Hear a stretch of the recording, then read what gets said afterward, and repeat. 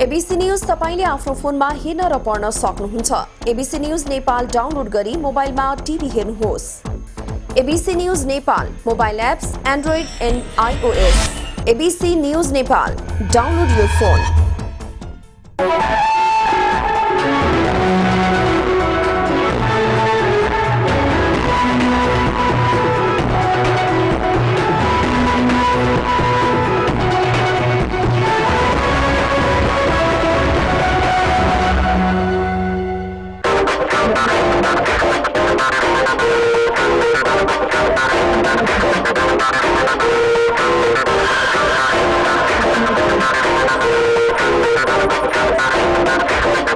Hello, namaste and a very good afternoon. यो हो programme टिङ tongue ABC news television को set टिङ tongue को लागि अब रेडी भइसकेको छ।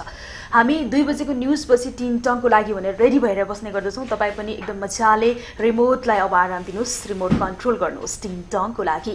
एबीसी न्यूज टेलिभिजनमा एकदम रमाइलो हुन्छ टिङ टङमा, जहाँनिर हामी एकदमै चटपटे मसलेदार गफगाफ गर्ने गर्दछौं, जसको लागि चाहिँ हामीसँग एभ्रीडे हामीसँग जुन दिनमा चाहिँ स्पेशल गेस्ट हुनुहुन्छ त्यो दिनको लागि त झन् तपाईको एकदमै हुन्छ नि मुड फ्रेश अनि रिफ्रेशमेन्ट पनि एकदम हुन्छ होला। हामी यो चाहिँ हाम्रो विश्वास हो हैन, तपाईले कसरी लिनु भएको छ र यो प्रोग्रामलाई तपाईले यति धेरै माया दिइरहनु भएको छ। हामी एकदमै खुसी छौं र अर्कोतिर चाहिँ तपाईले मिस गरिहाल्नु भयो भने पनि तपाईले चिन्ता लिनुपर्ने कुनै त्यस्तो चाहिँ टपिक छैन। युट्युब तपाईले सर्च गर्न सक्नुहुन्छ TEENTONGUE टिङ टङ टाइप गर्नुस्, एकदम मजाले सरर टिङमा आउनु भएको टिङटङमा आउनु भएको गेस्टहरुको चाहिँ लिस्ट नै भेट्नुहुन्छ।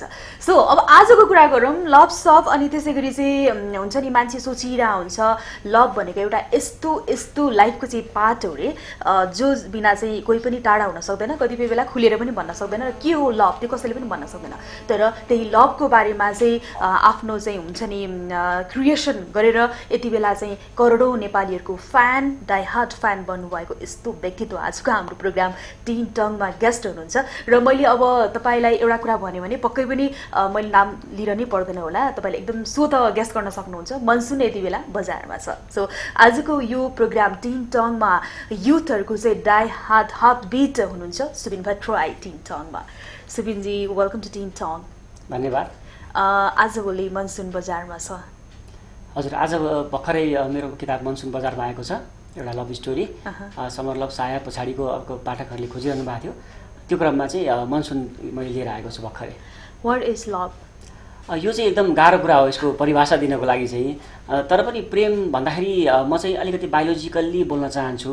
मान्छेमा हुने चाहिँ विभिन्न हर्मोनको चेन्जहरूलाई चाहिँ म लभ भन्न रुचाउँछु।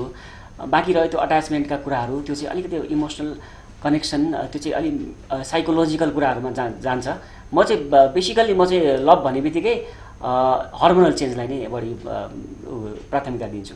Hormonal change. हजुर, धेरैले त अब लभ भनेको चाहिँ आफ्नै टाइपले चाहिँ डेफिनेसन दिइरहनु भएको हुन्छ हैन। हर्मोनल चेन्जलाई यहाँले लभ भन्नुहुन्छ, त्यही टपिक्समा रहेर चाहिँ जुन एउटा कृति यहाँको बजारमा आइरहेछ समर लभ साया मनसुन, त्योभन्दा अगाडि कथाकी पात्र हैन, यो लभसँग तपाईँ कसरी चाहिँ अट्याचमेन्ट हुनुभयो त? लभसँग म अट्याचमेन्ट मैले सानैदेखि लेख्थेँ। म भनौँ त्यो लेख्ने क्रममा मलाई अरू चिज लेख्न भन्दा पनि प्रेम कथामा बढी मैले फोकस्ड भएँ। म हुनसक्छ मेरो हृदय चाहिँ अलिकति प्रेमी हृदय पनि छ होला। मलाई चाहिँ अब भनौँ न लभ स्टोरी मुभिजले बढी छुन्छ, लभ स्टोरी बुकहरूले बढी छुन्छ। त्यो क्रममा आफूलाई त्यही विषयले छोएको हुनाले अब के सम्बन्धी लेख्ने भन्दाखेरि लभ, त्यो लेख्दाखेरि एकदम इन्जोयमेन्ट पनि मिल्छ मलाई। म त्यसरी तानिएँ प्रेम कथा लेख्नको लागि, त्यसमै अलि अभ्यस्त पनि भएँ। ओके, सुबिन भट्टराई जिन्दगीमा कतिजनासँग लभमा पर्नु भयो? यो त बडो गाह्रो प्रश्न सोध्नुभयो। प्रेम नगरी त को मान्छे नै बाँचेको हुन्छ र भन्छु म हैन। त्यो किसिमको प्रेम अथवा पनि विभिन्न पार्ट्स छन्। प्रेमका मैले भने नि हर्मोनल चेन्ज, अब एउटा अपोजिट सेक्स चाहिँ नि त्यो एट्र्याक्सन हुन्छ उनीहरुमा, त्यो चेन्जेस धेरै ठाउँमा आयो पनि मलाई हैन। प्लस तर अब त्यो चिज चाहिँ पछि इमोसनली कोहीसँग कसरी कनेक्ट भयो भन्ने चिजले चाहिँ म्याटर गर्छ। त्यसलाई लभ भन्ने कि अथवा बियोन्ड लभ भन्ने कि अथवा के भन्ने, त्यो चाहिँ यहाँले चाहिँ लभ भन्दा पनि चाहिँ बियोन्ड लभ भन्छु। त्यो चाहिँ एउटा अब भनौँ न डिफाइन गर्न सक्ने चिजै होइन। मान्छेको इमोसनल चेन्जहरू अब लभ पनि हुन पनि सक्छ अथवा लभ भन्दा बढी पनि हुन सक्छ भन्छु म चाहिँ। यो बडो गाह्रो कुरा जस्तो लाग्छ मलाई, किनभने नि प्रेमको अब हामी कसैलाई देख्छौँ जस्तो अपोजिट सेक्सले एट्र्याक्ट गर्छ, प्रेमको परिभाषा एक किसिमको बन्छ। जब त्यो अपोजिट सेक्ससँगको एउटा सर्टेन मिसअन्डरस्ट्यान्डिङ हुन्छ तब प्रेमको डेफिनेसन अर्कै बन्छ। खोइ त प्रेमको एउटै डेफिनेसन किन आएन त भन्ने चिज चाहिँ मलाई अझै पनि गाह्रो लाग्छ यसको डिफाइन गर्नको लागि। त्यही भएर लभको डिफाइन गर्नको लागि सुबिन भट्टराईलाई त यति गाह्रो पर्छ भने आम नर्मल मान्छेहरूलाई त कति गाह्रो पर्ला? पक्कै पनि गाह्रो। अब भन्नलाई त प्रेम दुई आत्माको कसरी क्रिएसन हुन्छ त त्यो होइन? त्यो म त भनौँ न रिसर्चै गरिरहेको छु अझै पनि होइन। कुनै दिन सायद प्रेम भनेको त यो पो रहेछ भन्ने चिज आयो भने त्यो किताबमा कुनै गरी कुनै रूपमा चाहिँ प्रस्फुटन होला। नभए अब मान्छेहरूले त विभिन्न डेफिनेसन बनाएकै छन्। रित्तो गिलासो भन्छन्, कोही चाहिँ दुई आत्माको मिलन हो भन्छन्, अनेक हजारौँ चाहिँ छैन भन्दा पनि छ होइन।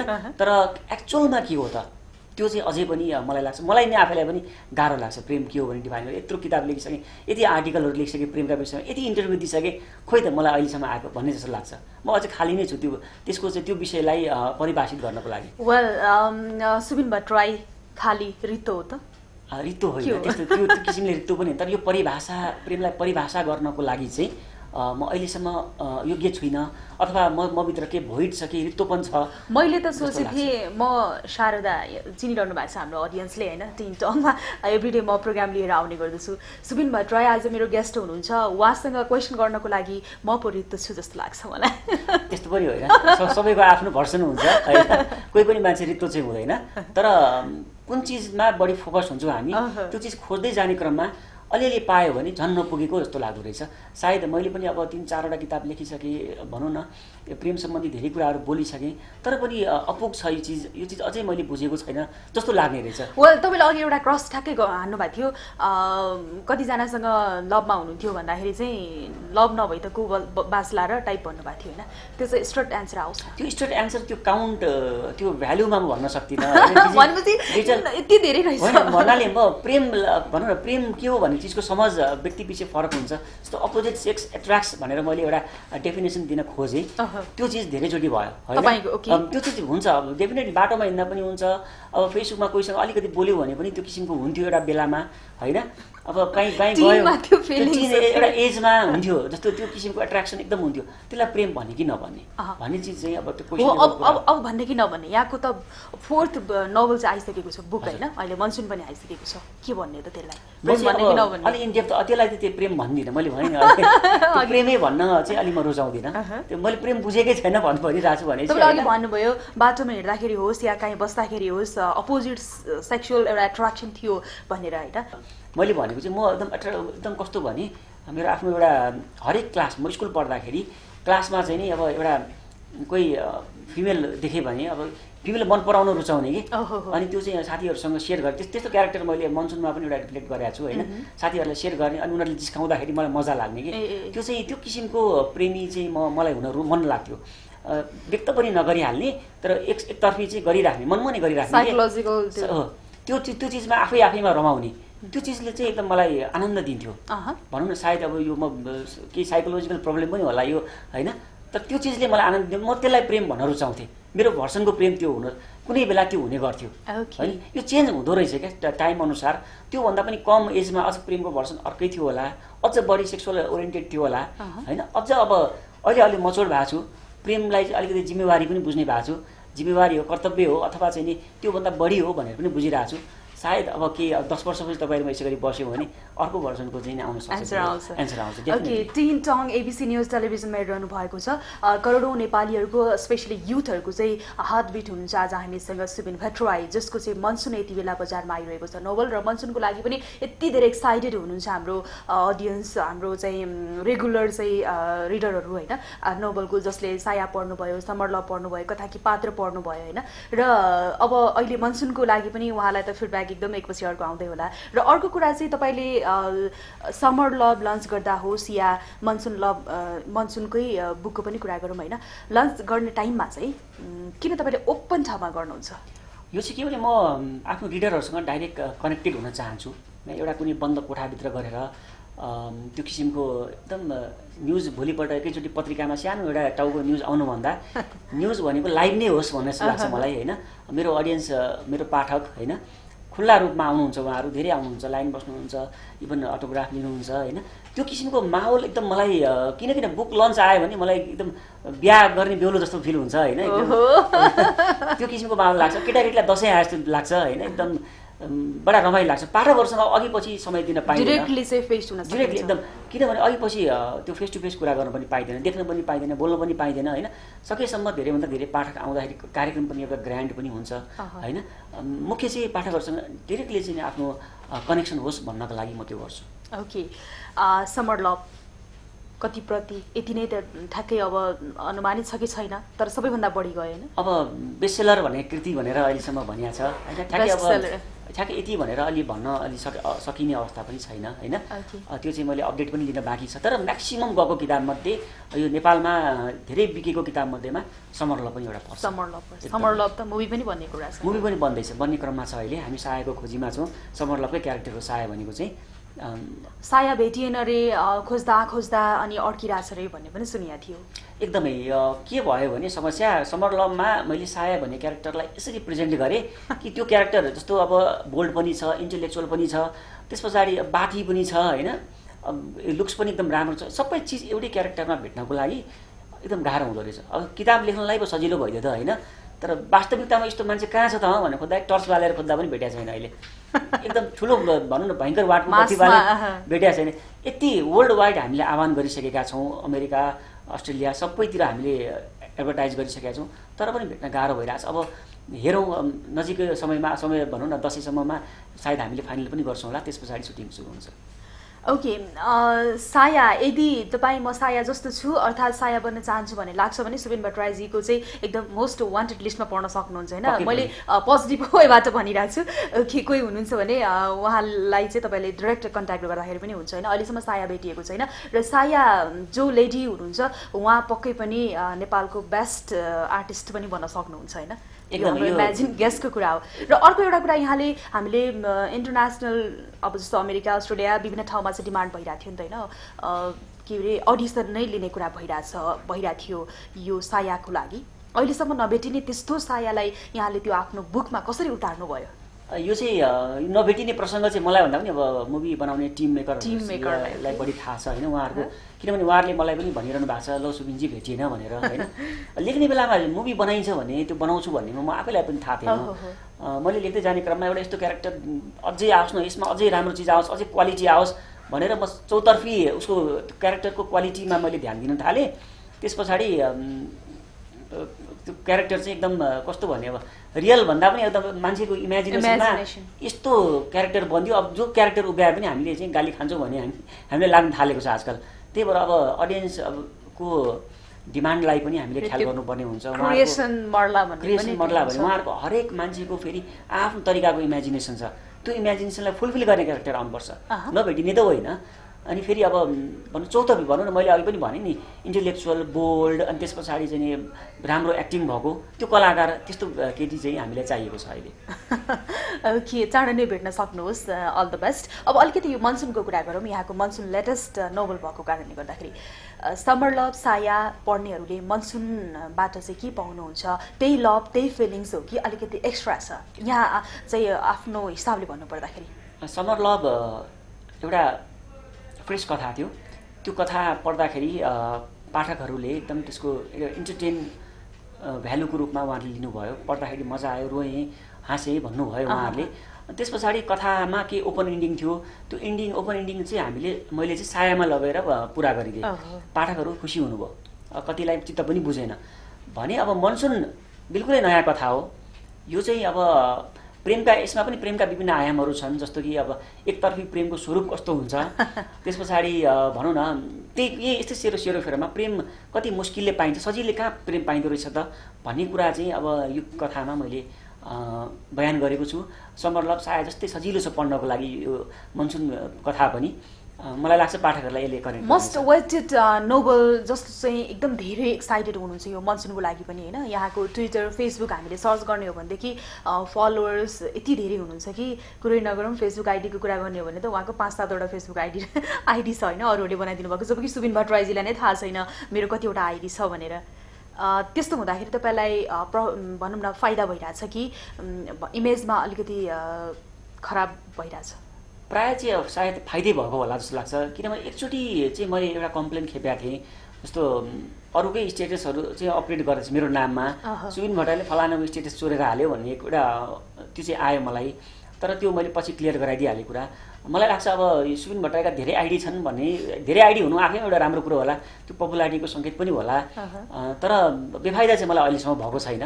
यसलाई मैले अझ पोजिटिभली लिँदाखेरि चाहिँ पाठकहरूले मलाई गरेको प्रेमका रूपमा नै म लिन्छु। अघिदेखि हामीले प्रेमकै डेफिनेसनको कुरा गरिरहेको थियौँ होइन, स्पेसली सुबिन भट्टराई भन्ने बित्तिकै त कतिपयले त भन्ने पनि गर्नुहुन्छ युथ र लभको चाहिँ पर्याय अर्थात् सिनोनिम हुनुहुन्छ सुबिन भट्टराई भनेर। सो लभकै कुरा गर्दा यहाँले अघि भन्नुभयो समलर र सायामा जस्तो भन्दा अलिकति डिफ्रेन्ट मनसुनमा एकहोरो प्रेमको स्वरूप कस्तो हुन्छ टाइपले चाहिँ प्रेजेन्ट त्यहाँनिर गरिएको छ। अब त्यो स्टोरीमा विभिन्न खालको चाहिँ उतार चढाव भइहाल्छ होइन। त्यहाँ आउँदाखेरि तपाईँले अघि प्रेम भनेको के मैले नै छुट्याउन सकिरहेको छैन भनेर भन्दै हुनुहुन्थ्यो होइन। बुक लेख्दाखेरि चाहिँ यो पनि प्रेम हुनसक्छ भनेर यहाँले कसरी चाहिँ चुज गर्नुहुन्छ? मलाई चाहिँ कुनै पनि कथाले सुरुमा अलिकति क्लिक गर्नुपर्छ, यसको वान लाइन अथवा यसको थिम चाहिँ एउटा क्लिक गर्ने थिम। जस्तो मैले दोहोरो प्रेमका कुरा समरलमा गरेँ, सायामा गरेँ, मेरो त्योभन्दा अगाडि आएको किताब कथाकी पात्र भन्ने मेरो फर्स्ट बुकको स्टोरी कलेक्सन, त्यसमा पनि कतिपय प्रसङ्गहरू प्रेमका प्रसङ्गहरू गरेँ। किन एकतर्फी? किनभने यो हाम्रो चाहिँ नेपाली समाजमा धेरै केटा अथवा केटी चाहिँ एकतर्फी प्रेमका कारणले पीडित छन् भने त्यो किसिमको एउटा रिप्रेजेन्टेटिभ कथा मैले किन नलेख्ने भन्ने मलाई लाग्यो। त्यो हुनाले मैले मनसुन चाहिँ स्टार्ट गरेँ। मनसुन आफैमा एउटा बिम्ब छ होइन। मनसुनमा के हुन्छ, एकैछिनमा घाम लाग्छ, एकैछिनमा चाहिँ पानी पर्छ होइन। त्यो जस्तो मान्छेको लाइफ पनि त्यस्तै त हुनसक्छ भन्ने टाइपको थिम पनि छ। तर मुख्य थिम अब अर्कै छ, त्यो चाहिँ किताब पढिसकेपछि पाठकहरूले पनि थाहा पाउनुहुन्छ। सो यो विषय अलिकति मैले लेख्ने विषयमा चाहिँ अलि नयाँ लाग्यो मलाई आफैलाई चाहिँ। मलाई लाग्छ अब यो विषयमा अरूले त लेखिसक्यो होला पहिले अरू विदेशी किताबहरू होइन, तर नेपालीमा चाहिँ यो किताब कन्सेप्ट चाहिँ मलाई नयाँ लागेर मलाई त्यसले छोयो र यो लेख्न स्टार्ट गरेँ। तपाईँले जुन त्यो बुक कभर हुन्छ नि लेडिजकै चाहिँ स्वरूप राख्नुहुन्छ, यो चाहिँ यो संयोग हो एउटा होइन। यसलाई म अर्को रूपले पनि भन्न रुचाउँछु। संसारमा प्राय जुनसुकै लेखकको किताबको कुरा गर्दाखेरि उसको छापिने प्रत्येक किताबको कभर चाहिँ उस्तै हुनुहुन्छ। अरू लेखकहरू हेर्नुभयो भने यस्तो थाहा हुँदो रहेछ। यो चाहिँ लेखकको एउटा के भने त्यसलाई अब लेखकको एउटा ब्रान्ड भन्ने कि अथवा त्यसलाई चाहिँ डिस्क्राइब गर्ने अब के भन्ने होइन। त्यो अब फोटोग्राफर मेरो किताबको चाहिँ फोटोग्राफी चाहिँ एकैजनाले गर्नुहुन्छ होइन। त्यो हुनाले पनि त्यो उस्तै फ्लेभर आएको होला होइन। संयोग किशोर काष्ठले गर्नुभएको छ फोटोग्राफी, उहाँको सबै फोटोग्राफी अब उस्तै खालको हुन्छ। केटी नै राख्ने भन्ने विषयमा चाहिँ अब पहिलो दुईवटा किताबमा केटी राख्यो, त्यसपछि अब केटी नै राख्नु भन्ने चिज पनि भयो अर्को। प्लस अब कथामा फिमेल क्यारेक्टर बढी हावी, अब भन्नु हावी नभए पनि उसको कारण भन्ने त आउँछ नि त। लभ स्टोरीमा फिमेल अथवा मेल दुईवटामा एउटा हुन्छ।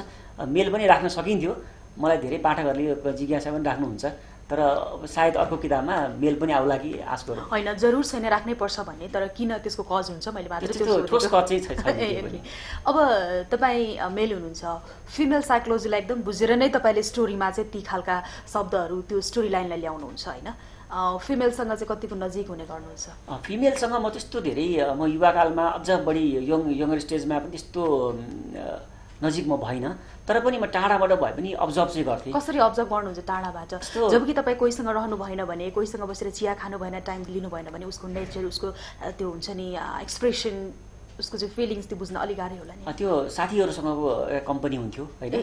साथीहरूको कम्पनीबाट अब साथी भन्ने अब गर्लफ्रेन्ड नै हुनुपर्छ भने छैन होइन। साथीसँग कम्पनी, उनीहरूलाई कुन चिज मनपर्छ कुन चिज मन पर्दैन टाइपको कुराहरू होइन। अलिक पछि आएर केही जस्तो बुक लेख्न थालिसके पछाडि केही सङ्गत पनि भयो। त्यस पछाडि हरेक स्त्री हरेक फिमेलको चाहिँ नि अब भनौँ न कोही कसैको क्यारेक्टर म्याक्सिममको क्यारेक्टर सिमिलर हुँदो रहेछ। मलाई चाहिँ अलि मनसुन लेख्ने बेलामा केटीहरू कस्ता हुन्छन् भने अब त्यो अब फेमिनिस्ट नजरले हेर्दाखेरि फेरि अर्कै चिज बुझेला होइन। केटीहरू कस्ता हुन्छन् भन्ने मैले लाइन एउटा प्याराग्राफ खर्च गरेको छु। केटीहरू चाहिँ अब मनसुन भन्ने जुन मैले अघि तपाईँले टपिकको कुरा गरेँ, केटीहरू पनि मनसुन जस्तै हुन्छन् म्याक्सिमम। छिनमै घाम लागे जस्तो, छिनमै बादल लागे जस्तो त्यो चाहिँ होइन। मैले मेरो रिसर्चको एउटा ऊ पनि हो होइन। भन्न खोजेको अनप्रेडिक्टेबल, गर्ल्स आर अनप्रेडिक्टेबल भन्ने एउटा भनाइ छ। त्यो भनाइ बोइजको विषयमा लेखौँला, अर्को पुस्तक लेखौँला। अब अर्को बोइजको पर्छ भनौँ न, अर्को किताबमा चाहिँ अब त्यो आयो भने बोइज के हुन्छ भनेर छुट्टै ल्याउँला। ओके, एउटा लेडीलाई चाहिँ मनसुनसँग चाहिँ कम्पेयर गरेर होइन यहाँले चाहिँ त्यो एउटा प्याराग्राफै खर्चिनु भयो। हजुर, त्यसले गर्दा हजुर त्यो कथामा चाहिँ त्यो किसिमको चाहिँ लाइन आवश्यक पर्यो। अनि मैले त्यो अनुसारले किन भन्यो भन्दा त्यो त्यहाँ भएको महिला पात्रले त्यहाँ भएको पुरुष पात्रले बुझ्न सक्दैन। अनि केटीहरू यस्ता हुँदो रहेछन् भने उसले जनरलाइज गरिदियो होइन, त्यो किसिमले चाहिँ त्यहाँ आयो। तपाईँले गर्नुभएको जुन जेनरलाइज छ नि त्यो चाहिँ कम्प्लिटली के भन्छ प्रुफ पर्फेक्ट छ होइन? पर्फेक्ट भन्ने हुँदैन, 100% त केही पनि हुँदैन होइन। तर म्याक्सिमम जस्तो मैले सङ्गत गरेको साथीको पनि अर्को साथीको अर्को सङ्गत, यी सबै चिजहरूलाई लिएर एउटा चाहिँ बनाउने हो, एउटा धारणा विकसित गर्ने हामी। सबै 100% हुन्छ भन्ने छैन। ओके, सुबिन भट्टराईको नजरमा फिमेल लेडी के हो? मलाई पनि लाग्छ अधिकांश त्यो खाली त्यही टाइपको लेखा भएर मैले सोध्नु लागेको। अनि फिमेल भनौँ न, मैले पुस्तकमा पनि त्यही अघि पनि कुरा गरेँ होइन, केही अनप्रेडिक्टेबल हुन्छ। किनभने मलाई लाग्छ यति एउटा गर्लले पुरुष के हो होइन, महिलालाई पुरुष के हो भनेर सोद्धाखेरि भने बोइज आर अनप्रेडिक्टेबल भन्न सक्छिन् महिलाले पनि। त्यसमा त्यो नराम्रो कुरो केही पनि छैन। किनभने एउटा जेन्डरले अर्को जेन्डरलाई बुझ्न कहाँ सजिलो छ त? छैन होइन। पुरुषको साइकोलोजी एक किसिमले ड्राइभ भएको हुन्छ, महिलाको साइकोलोजी अर्को किसिमले ड्राइभ भएको हुन्छ। त्यो एउटा गर्ल्स के हुन् भने मलाई आफैलाई बुझ्न गाह्रो पर्छ कि भनौँ न। अब म सानैदेखि मम्मीहरूको कम्पनीमा रहेँ, दिदीको कम्पनीमा रहेँ, इभन अब अहिले वाइफको कम्पनीमा छु, र पनि भनौँ न अनप्रेडिक्टेबल लाग्छ अझै पनि मलाई। तपाईँ सबैको कम्पनीमा हुर्किनु भयो होइन, जुन यहाँले त्यो क्रेडिटको कुरा गर्नुभयो होइन, त्यो गर्दाखेरि त अलिकति के भन्छ बायस भए जस्तो लाग्यो। बायस होइन, मैले चाहिँ भनौँ न त्यो नेगेटिभली भन्न खोजेँ होइन, साहित्यिक कुरा त त्यो चाहिँ के भने मैले भने एउटा जेन्डरलाई अर्को जेन्डरको कम्प्लिट, एउटा मान्छेले अर्को मान्छेको साइकोलोजी बुझ्नु त गाह्रो पर्छ भने एउटा जेन्डरलाई नै अर्को जेन्डरको कुरो बुझ्नु कति गाह्रो पर्छ होला। त्यो चाहिँ एकदम नजिकबाट अनुभूत गर्दै जाने क्रममा बिस्तारै बुझिन्छ भने कति कुराहरू मैले बुझेको पनि छु है। यस्तो बेलामा यस्तो गर्नुपर्छ, यस्तो बेलामा उस्तो गर्नुपर्छ भन्ने चिजहरू कति कुरा बुझ्या पनि हुन्छ, त्यसको बावजुद पनि गाह्रो पर्छ कहिलेकाहीँ भन्न खोजेको मैले चाहिँ। अब सुबिन भट्टराईको फ्यान फलोवर्स लाखौँ हुनुहुन्छ, करोडौँ हुनुहुन्छ, जहाँ लेडिज पनि पढ्नुहुन्छ, जेन्ट्स सबैभन्दा बढी, लेडिज सबैभन्दा बढी त्यो टाइपको हुन्छ नि होइन।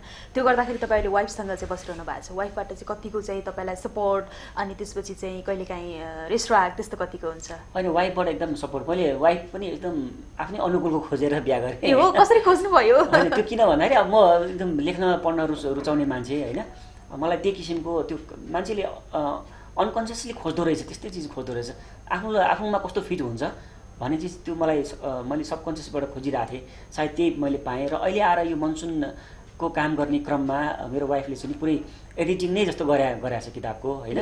त्यो लाइन टु लाइन, यो लाइन यहाँ माथि हाल्ने, यो लाइन तल राख्ने, यसरी चाहिँ एउटा एडिटरले गर्ने काम चाहिँ उसले गरिदिएको छ। त्यो किसिमको सपोर्ट। अब एडिटर चाहिएन? एडिटर त चाहियो पछि होइन, अब त्यो टेक्निकल्ली चाहिँ घरको टेक्निकल्ली चाहिँ अब चाहिन्छ पछि एडिटर होइन। तर एउटा भनौँ न ओभरअलमा चाहिँ मैले कतिपय थाहा नभएको कुरो, ओहो उसले यस्तो बुझ्दो रहेछ है, उसको समाज यस्तो रहेछ है भन्ने चिज देखेर म आफै छक्क परेँ क्या। मैले आफ्नो अनुकूलको मान्छे त खोजेँ, तर यो किसिमको डेप्थमा गएर चाहिँ बुझ्ने मान्छे रहेछ भन्ने कुरो चाहिँ यही किताबमा काम गर्ने क्रममा मैले थाहा पाएको। एकदम सपोर्टिभ। अब यहाँको कुरा गर्नुपर्दाखेरि टिचिङ गर्नुहुन्छ, अब कोलम लेख्नुहुन्छ पेपरको लागि भयो होइन, अब अरू पनि कृतिहरू यहाँको कन्टिन्यू भइरहेको होला, टाइम कसरी म्यानेज गर्नुहुन्छ? टाइम म चाहिँ एउटा फुल टाइम राइटर हो होइन। म फुल टाइम राइटर भएको नाताले मलाई चाहिँ मेरो मुख्य काम भनेको बुक लेख्ने नै त्यसमै फोकस्ड हुन्छु म। अनि विकली कलम मैले हप्तामा एउटा दिन पर्ने भइहाल्यो अभियसली, विकली भनेपछि त्यो चाहिँ मैले केही घन्टा हप्तामा 1-2 घन्टा छुट्याए पनि मलाई पुग्छ पनि। कलेज मेरो चाहिँ वर्षमा 1.5 महिना पढायो भने पुग्छ। म्याक्सिमम टाइम चाहिँ मैले पढ्ने, लेख्ने अनि त्यस पछाडि घुम्ने, म एकदम ट्राभल गर्न एकदम रुचाउँछु। त्यति रिफ्रेसमेन्ट पनि दिन्छ होइन, क्यारेक्टरहरू पनि फेला पर्छन् कति। त्यो ट्राभलिङ यति टाइममा चाहिँ मैले म्यानेज गरिरहेको छु अहिलेसम्म चाहिँ होस्। अब अहिले त युथहरूको एकदमै हार्टबिट यहाँ हुनुहुन्छ होइन, कति धेरैले त तपाईँलाई कुनै बेला अप्ठ्यारो पनि पार्नु भयो होला, एज अ फ्यानको रूपमा आउनुहुन्छ, फलोवर्सको रूपमा आउनुहुन्छ, I love you Subin Bhattarai, के अरे आई क्यान लिभ विदाउट यस्तो टाइपको चाहिँ वर्डहरू तपाईँमा त्यस्तो प्रयोग भएको छ कि छैन? यस्तो प्रयोग हुन्छ होइन, तर भनौँ त्यसलाई मैले पोजिटिभली लिन्छु। किन भन्दाखेरि उहाँहरूलाई मेरो राइटिङ मन परेको होइन। एउटा भनिन्छ नि प्रेम गरेको मान्छेको जे पनि मनपर्छ अरे कि, त्यस्तै उहाँले अब त्यो राइटिङप्रति प्रेम भयो, त्यो लेख्ने मान्छेको जे पनि मन पर्थ्यो अब त्यसो मैले जे लेख्दै मनपर्छ मलाई गाह्रो यस्तो चिज यस्तो केसमा चाहिँ मलाई गाह्रो पर्छ मैले खराब लेखेँ भने पनि राम्रो भनिदिनुहुन्छ कहिले काहीँ होइन आई लभ यु सुबिन भन्यो त्यो त प्रेम हो प्रेम प्रकट गर्न पाइन्छ म पनि आई लभ यु टु भनिदिन्छु होइन यो चल्छ पाठक लेखक बिचमा यहाँलाई के बन्न मन थियो पहिला टिन एजमा जब म करियर मैले बनाउनुपर्छ भन्ने सोच आयो त्यो टाइममा मलाई त्यति बेला म जब एसएलसी पास गरेँ यहाँ एसएलसी पास गरेपछि डिसाइड हुन्छ फर्स्ट डिभिजन आउने चाहिँ साइन्स पढ्ने सेकेन्ड डिभिजन आउने कमर्स पढ्ने थर्ड डिभिजन आर्ट्स पढ्ने भन्ने चलन थियो त्यो बेलामा मेरो फर्स्ट डिभिजन आयो तर मलाई पढ्न मन त लिटरेचर होइन घरमा चाहिँ नि साइन्स पढ्नुपर्छ भन्नुभयो ठिक छ पहिला परिवारको सपना पुरा गरौँ उहाँको सपना पुरा गरेँ र पछि चाहिँ अब लिटरेचरमा आएर आफ्नो सपना अहिले पुरा गर्दैछु गर्ने क्रममा छु भर्खर सिक्दैछु होइन त्यो भएर मलाई बच्चैदेखि लेख्नु चाहिँ छ राइटर चाहिँ बनाउँछ पब्लिस राइटर नभइकन म मर्दिनँ भन्ने एउटा सङ्कल्प चाहिँ मैले राखेको थिएँ यहाँको पहिलो कृति कहिले चाहिँ मासमा फेस भएको थियो मेरो 2067 सालमा मेरो पहिलो कथा कथाकी पात्र भन्ने सङ्ग्रह किताब चाहिँ मेरो पहिला आयो त्योभन्दा अगाडि मान्छेहरूको चाहिँ एउटा लक्षण हुन्छ नि यसले चाहिँ लेख्छ है लेख्ने टाइपको छ भन्ने टाइपको हुन्छ नि स्कुल पढ्दाखेरि होस् या कुनै प्रोग्रामहरूमा पार्टिसिपेट हुँदाखेरि होस् त्यो लक्षण थियो मलाई मेरो टिचरहरूले पनि होइन यसले गर्छ है लेख्छ है भन्थे कि सानैदेखि स्कुल पढ्दैदेखि म 4 क्लास 3 क्लासदेखि नै म कविता लेख्थेँ अनि म रेडियो नेपालमा गएर वाचन पनि गर्थेँ मेरो कविता सेलेक्टेड हुन्थ्यो होइन त्यो फ्राइडे बाल कार्यक्रममा मैले कति वाचन गरेको छु त्यो लक्ष्य चाहिँ भनौँ हुने बिरुवाको चिल्लो बात अब कतिको भयो थाहा छैन तर एउटा किसिमको त्यो लेख्ने कविताप्रतिको झुकाव साहित्यप्रतिको झुकाव चाहिँ मेरो पहिलेदेखि नै थियो ओके यदि झुकाव नभइदिएको भए सुबिन भट्टराई यति बेला म यहाँ हुँदै हुनुहुन्न त्यो टिन टङमा के तपाईँले अहिलेको टिनेजर्सहरूको साइकोलोजीलाई कसरी बुझ्नुहुन्छ अहिले मलाई पनि कस्तो कहिलेकाहीँ गाह्रो पर्छ म आफू टिनेजर भएको बेला सम्झिन्छु अहिलेको जेनेरेसन सम्झिन्छु होइन भनौँ न कस्तो उनीहरूले कसरी बोल्छन् उनीहरू कसरी हिँड्छन् कसरी खान्छन् के कुरामा उनीहरूको इन्ट्रेस्ट छ यो चिजहरू चाहिँ म जस अपडेट चाहिँ भइरहेको हुन्छु किनभने मेरो फलोवर अथवा मलाई रुचाउने यिनीहरू नै छन् म यिनीहरूसँग पर्सनल पनि भेटिरहेको हुन्छु सबैसँग भेटेर सम्भव हुँदैन तर पर्सनली भेटिरहेको हुन्छु उनीहरूको समस्याहरू सुनिरहेको हुन्छु त्यसले गर्दा अलिकति मलाई सहज वातावरण छ यस्तै पाठक भएकोले मलाई सजिलो छ मेरो पाठक अर्कै खालको भइरहेको मलाई गाह्रो हुन्थ्यो फेरि त्यो कम्युनिकेट मैले भइरहेको हुन्छु र सजिलो छ तर पनि कहिलेकाहीँ चाहिँ अझ भनौँ न नबुझ्याएको हो कि यिनीहरूको साइकोलोजी जस्तो पनि लाग्छ अझै पनि मलाई गाह्रै पर्छ यहाँको त्यस्तो राइटरबाट चाहिँ इन्सपायर हुनुहुन्छ म चाहिँ अब मैले सानै सुरुमा चाहिँ बिपी कोइराला पढेँ बिपी कोइरालाबाट मलाई लाग्छ अधिकांश नेपालीहरू चाहिँ प्रभावित हुन्छन् म उहाँबाटै भएँ पछि पारिजात पनि पढेँ उहाँबाट पनि इन्सपायर भएँ अनि धच गोतामी भन्ने लेखक पढेँ उहाँबाटै इन्सपायर भएँ ध्रुवचन्द्र गौतम पढेँ यी लेखकहरूले चाहिँ मेरो जीवनमा धेरै प्रभाव पारेको छ एउटा क्वेसन जो साहित्यकार हुनुहुन्छ होइन सबै नभनौँ केही पढ्नुहुन्छ होला त्यस्तो कुरामा जसले चाहिँ साहित्य लेख्नुहुन्छ उहाँहरूले चाहिँ फिमेल साइकोलोजीलाई बढी चाहिँ रिड गर्नुहुँदो रहेछ अनि यो अपोजिट ट्र्याक्सन जुन छ नि त्यसलाई चाहिँ बढी प्रायोरिटी दिएर चाहिँ प्रायः साहित्यमा त्यो कुराहरू मिसाउनु भएको हुन्छ त्यो चाहिँ के हो सिद्धान्त नै हो या के हो त्यसको होइन त्यो सिद्धान्त त्यस्तो केही पनि होइन जस्तो के राम्रो चाहिँ के लाग्छ भने जस्तो म एज अ मेल होइन मलाई फिमेलको कुराहरूसँग खेल्न बढी मनपर्छ त्यो चुनौती पनि हो त्यो एउटा मैले मेलकै कुरा लेखेँ भने त्यो अब लेखिहाल्छ नि मेलले त लेखिहाल्छ नि भन्ने हुन्छ तपाईँ फिमेल हुनुभयो भने तपाईँले मेलको कुरा तपाईँमा काम गर्न तपाईँलाई मजा लाग्छ त्यो चुनौती फेस गर्ने चाहिँ लेखकहरूको बानी होला सायद एउटा यो कुरो जस्तो लाग्छ मलाई पनि त्यही लाग्छ कहिलेका मैले फिमेलको पर्सपेक्टिभबाट म पात्र भएर लेख्दाखेरि मलाई यस्तो यहाँ काँडा हुनुहुन्छ शरीरमा पनि यो इन्जोयमेन्ट हो सायद के तपाईँ इन्जोयमेन्टको लागि के गर्नुहुन्छ मलाई त लेखेरै इन्जोयमेन्ट हुन्छ म्याक्सिमम होइन तर अर्को मुभीले पनि बढी इन्जोयमेन्ट दिन्छ मैले अहिले पनि ट्राभलिङ मेरो एकदम सबैभन्दा प्यासनै हो ट्राभलिङ पनि कहिलेकाहीँ गेट टुगेदर ग्यादरिङ ट्राभलमा पनि हुन्छ नि त त्यो होइन अनि हाउ टाइप गरेर चाहिँ कतिको तपाईँले चाहिँ त्यो हुन्छ नि अहिलेको युथहरूले बोल्ने टाइपको वर्डहरू बोल्नुहुन्छ त युथहरूले बोल्ने टाइपको वर्ड पनि बोल्छु म होइन नबोल्ने त होइन तर अब म्याक्सिमम चाहिँ फर्मल्ली प्रेजेन्ट हुनुपर्छ भने फर्मल्ली प्रेजेन्ट हुनुपर्ने अवस्थामा त अब युथहरूको त्यो चिज ल्याएर त भएन होइन अलिक फरक नै आउनुपर्छ त्यो हुनाले त्यो च्यानलाइज हुँदो रहेछ क्या मान्छे नभए त अब युथहरूसँग बोल्दाखेरि त्यो एकछिन सङ्गत गर्दै जाने क्रममा त्यो उनीहरूकै माहौलमा भिजिहाल्छु म फेरि तपाईँलाई म्युजिक कतिको मनपर्छ म्युजिक मलाई मनपर्छ म्युजिक मन नपर्ने कुनै होला मलाई त अलि सुदिङ टाइपको सेन्टिमेन्टल टाइपको होइन अलिक क्लासिकल टाइपको सुफी टाइपको यस्तो म्युजिक नै मलाई बढी मनपर्छ गाउन सक्नुहुन्छ? म गाउन सक्दिनँ, म गाउन चाहिँ एकदम फेल फेल। हजुर। तपाईँलाई अझै मैले यो चाहिँ गर्नै पाएको छैन, यो मैले गर्न पनि पाइनँ भन्ने चाहिँ कुन लाग्छ त्यस्तो? मलाई एक्टिङमा रुचि थियो होइन। मैले अघि सोध्नै लागिरहेको थिएँ सुबिन भट्टराई हिरो किन नबनेको भनेर। होइन, हिरो बन्ने पनि लक्ष्य थियो केटाकेटी बेलामा फिल्मको पर्दामा नायकलाई देखेर त्यस्तै बन्नु भन्ने म्याक्सिमम केटाकेटीको साइकोलोजी हो यो। फेरि मलाई बन्न मन थियो, म रेडियोमा नाटक पनि खेल्थेँ, कति नाटक खेलेँ मैले, बाल कार्यक्रम चलाएँ मैले, हात्तीमालो भन्ने। त्यसै गरी टेलिभिजनमा पनि एउटा चर्चित सो आउँथ्यो ट्वाक्क टुक्क भन्ने, त्यहाँ पनि एउटा चाहिँ बाल कलाकारको भूमिका खेलेँ। म भनौँ एउटा कलाकार थिएँ, भोलि पर्सि कुनै बेला हुन्छु भन्ने पनि थियो। तर पछि पढाइका कुराहरूले गर्दाखेरि त्यो गयो र म भित्रभित्र अन्तर्मुखी टाइपको इन्ट्रोभर्ट टाइपको हुँदै गएँ। त्यसले चाहिँ मलाई लेखक बढी बनायो। इन्ट्रोभर्ट नै छु म अहिले पनि। तर मलाई त्यस्तो लागेन एकदम। यहाँ त बोल्नै पर्ने बाध्यता भयो नि त। ओके, अब अहिले पनि तपाईँ हिरो नै हुनुहुन्छ। समर लभमा एज अ हिरोको रूपमा एउटा पात्र लिन सकिहाल्नुहुन्छ नि। अब आफूलाई त पुस्तक लेख्दाखेरि त्यसको चाहिँ नि नायकलाई आफैसँग तुलना गरेर मै हुँ भनेरै लेखिन्छ, लेख्न चाहिँ होइन। त्यो क्रममा चाहिँ अब म त हिरै हो। ती स्टोरीहरूमा तपाईँको रियल लाइफको चाहिँ कति कुराहरू मेन्सनमा आउँछ? एकदम म्याक्सिमम छ, किनभने रियल लाइफबाट हामीले भागेर पुरै फिक्सन बनाउनै सक्दैनौँ। त्यो एकदम गाह्रो कुरा छ कि आफूले भोगेको हुनुपर्छ कि आफूले देखेको हुनुपर्छ। नजिकैको साथीभाइ जस्तो समर लभ लेख्ने बेलामा म ट्युब पढ्थेँ, ट्युब पढेर निस्किसके पछाडि मैले मेरो साथीभाइहरूको चाहिँ लभ लाइफ फ्ल्यासब्याकमा गएर त्यो सम्झिने कोसिस गरेँ। कतिपयको इन्ट्रेस्टिङ थियो, कतिपयको बोरिङ पनि थियो। अब आफ्नै फिलिङ्स, अब त्यो प्रेमको बिछोडको फिलिङ्स कहाँबाट ल्याऊ? ए साथी तिमीलाई के भयो? त्यो उसले धोका दिँदाखेरि भनेर सोध्दा उसले त्यो एक्सप्रेस गर्नै सक्दैन नि। एउटा नर्मल मान्छेले सक्दैन। नर्मल मान्छे भनेर एउटा नलेख्ने मान्छेले सक्दैन। जो भावुक छ, जो इन्ट्रोभर्ट छ, जो चाहिँ अब शब्दसँग खेल्छ, त्यो सक्ने उसैले हो। ओके, मैले यत्रो बेर भयो कुरा गरेको। टिन टङ हाम्रो प्रोग्राम होइन, टिन क्रस भएको कति भयो? टिन क्रस भएको भयो डिकेड चाहिँ नाग्यो। 19 2जा 3जा त नभनौँ, डिकेड नाग्यो। टिन क्रस भएको decade नाग्यो। Okay, सुबिनजी thank you very much. All the best for monsoon novel. मनसुनको बारेमा के भन्नु छ भने? Thank you very much. पहिला फेरि थ्याङ्क यू छुट्ला भने नै छुट्दा पनि हामीलाई no problem, no worry. Monsoon चाहिँ एउटा लभ स्टोरी हो, यहाँहरूलाई थाहा भइसक्यो। नाम मनसुन छ। मैले मनसुनलाई विभिन्न कोणबाट युज गरेको छु। त्यो शब्दलाई मनसुन भनेको अब हामीले अघि पनि मैले भने छिन्मे घाम, छिन्मे पानी। कति मान्छेहरूको स्वभाव छिन्मे घाम, छिन्मे पानी होइन, छिन्मे बादल, छिन्मे उज्यालो, छिन्मे अँध्यारो, यस्तो खालको हुन्छ। अनप्रेडिक्टेबल कुराहरू हुन्छन् प्रेममा पनि। यो चिज लिएर एउटा एकतर्फी प्रेमको विषयलाई उठान गरेर मैले मनसुन भन्ने एउटा उपन्यास तयार गरेको छु। मलाई लाग्छ पाठकहरूलाई यसले पक्कै पनि छुनेछ। वेल, मनसुनभन्दा पछि के आउँदैछ यो पनि? यो चाहिँ अहिले प्लान म यति पछिसम्म पछिको प्लान अहिले गर्दिनँ। मनसुन पछि सायद लभ स्टोरी नै होला अर्को पनि। अहिले एकदम आराम हुनुहुन्छ, सन्तुष्ट हुनुहुन्छ? एकदम सन्तुष्ट छु म अहिले आफ्नो प्रोफेसनबाट, मेरो प्रोफेसनबाट, मेरो लाइफबाट, एभ्रिथिङ सबै चिजबाट म एकदम सन्तुष्ट छु। Thank you so much. धन्यवाद। यति बेलासम्म हामी सुबिन भट्टराईसँग कुराकानी गरिरहेका थियौँ। टिन टङमा रमाइलो भयो र सुबिन भट्टराई भनेकै युथहरूको चाहिँ उहाँ, मैले अघि पनि भने, युथ लभको चाहिँ पर्याय जस्तै हुनुहुन्छ।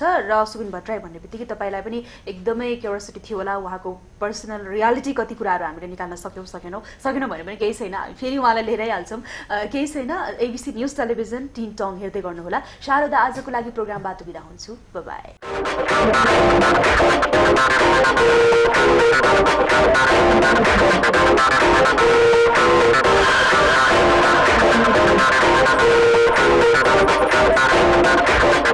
एबीसी न्यूज तपाईले आफ्नो फोनमा हेर्न र पढ्न सक्नुहुन्छ। एबीसी न्यूज नेपाल डाउनलोड गरी मोबाइलमा टिभी हेर्नुहोस्। ABC news Nepal mobile apps Android and iOS। ABC news Nepal download your phone.